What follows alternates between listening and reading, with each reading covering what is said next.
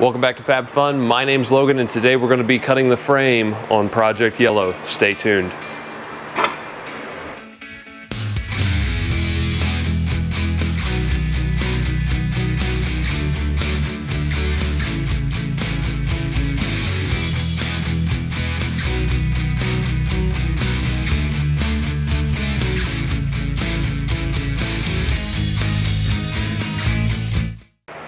What do you cut first?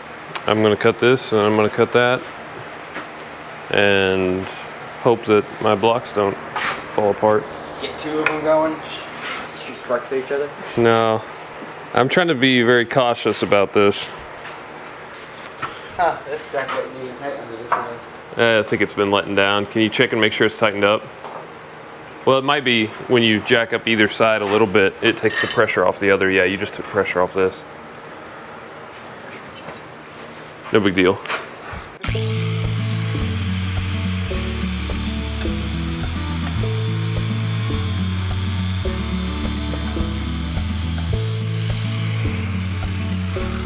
underneath. Cut that frame.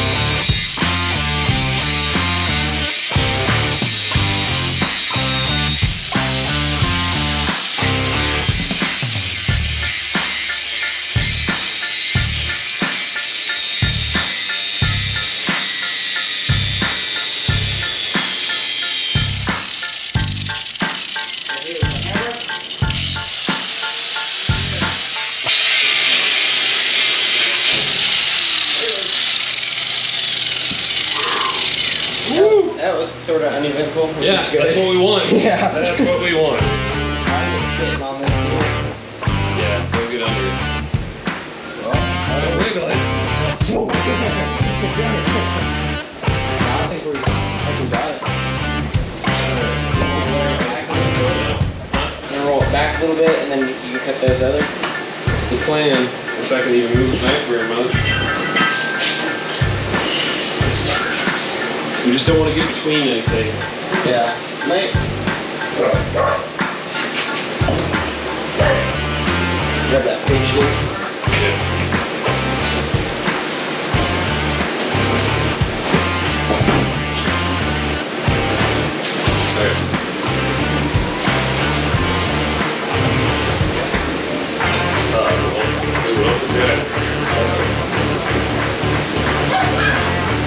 That might be enough. There you go. We're not touching anything. We can cut the wheel back if you want.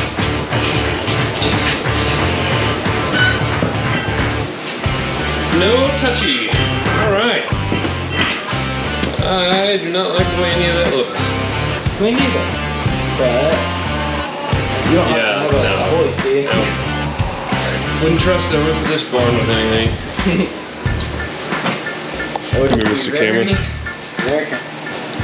So we've got jack stand, jack, concrete blocks. Sorry, Ben, that's what I had. More concrete blocks, more jack. So if one thing fails, I've got 2 more things to catch it. And hopefully, if all 3 fail, we have enough time to run. Feel like running, Dakota? Not really.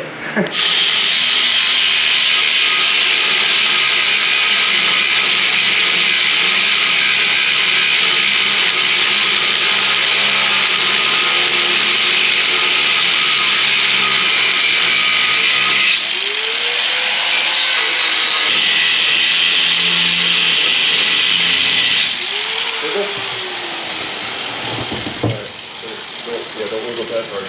Get that in a little bit.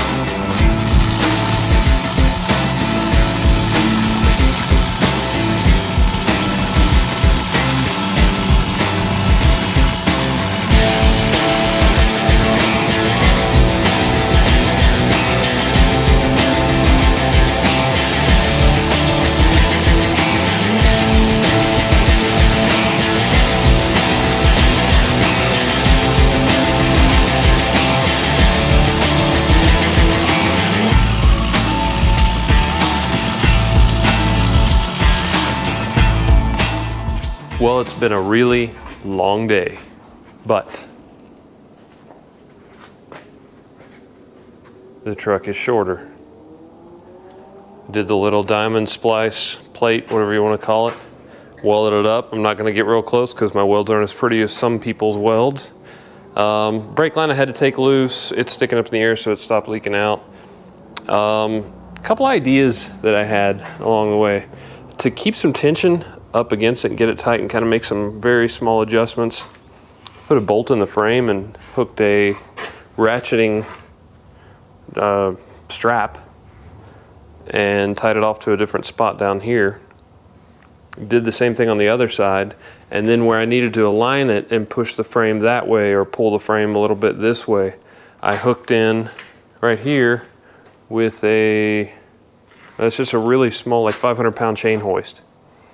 And I could ratchet it up and pull the frame over whichever direction it needed to go.